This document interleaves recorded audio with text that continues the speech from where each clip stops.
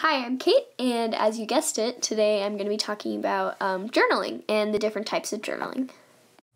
So, a type of journal that I've done in the past is this large one, which I call scrap journaling, because I take something small that I find each day and just tape or glue or staple it in, no matter like what it is or if it doesn't fit. That's why it's this large, and I actually have two of those.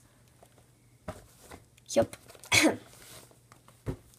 And they last about a year, depending on how much you write.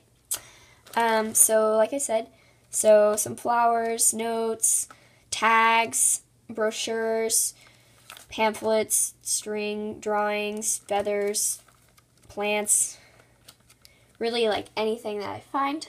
And so, obviously, when you write in journals, you can write about different things or how in detail you want to go. This one was just like what I did that day. Like, we did Zumba and I had an asthma attack, but it was really fun. Like, it's just a short snippet about my day instead of like an in-detail description of like feelings and stuff like that. Another journal that I've had in the past is this small, cute one.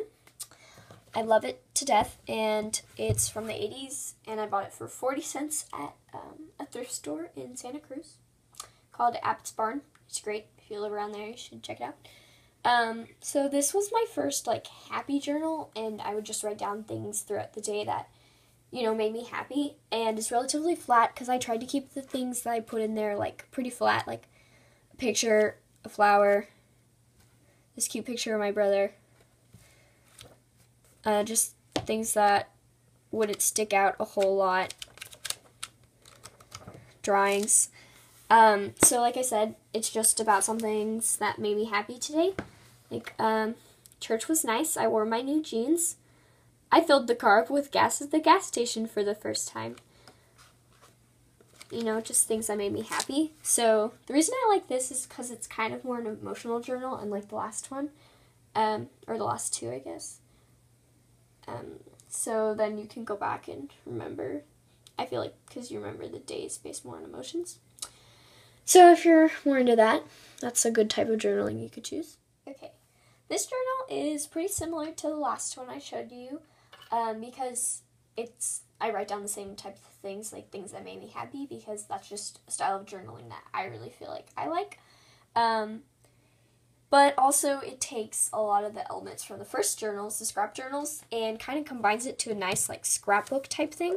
See, it's still a little thicker than it should have been, and there's some things sticking out over here.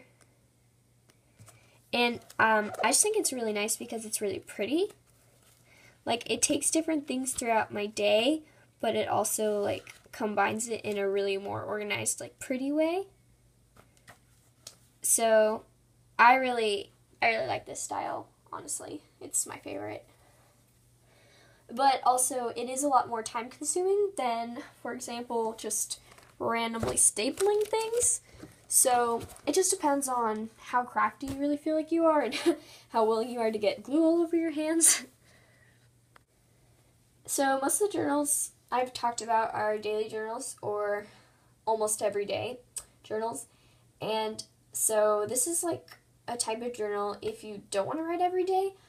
This one's actually a monthly journal, which may seem really weird. But so it's postcards. And this like book is actually just like a photo album I found at the dollar store. Oh, my family travels sometimes, and I collect postcards from wherever we go, or like I'll get them at antique shops and things like that. So that's cool for me because I write letters to myself. So that's really cool for me to go back and see like my progress and stuff. And I always write myself like advice. So that's kind of a really cool thing for me to reflect on, who I am and how I've grown and stuff. So that's another type of journal style if you don't really want to write every day, but you still want to be able to see the change over time and stuff. Of course, besides those last about 3 different types that I showed you, there's a ton of other styles of journals. Obviously, there's more like a diary style, or really whatever works for you, whatever you feel like you enjoy the most. But like along with those types, I also have like a sad journal, so I can like rant about stuff, and it just has like drawings in it sometimes. A poetry journal. This one's really pretty actually. My friend brought this back for me from Bangladesh. So it's homemade and stuff, so that's really pretty. And I just write poetry in it. And then this one, which was actually letters that I wrote to like my ex when we were still together. And I went back through afterwards and turned it into a lot of slam poetry, which was really cool for me.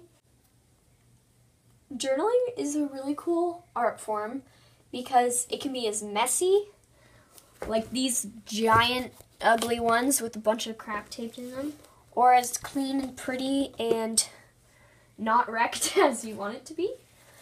And there's a million different styles and a million different like types of ways you can write in them, and they're all equally good. Just you have to find something that really works for you. If you have any questions or anything about journaling that you'd like me to cover a video on, comment below. Thanks!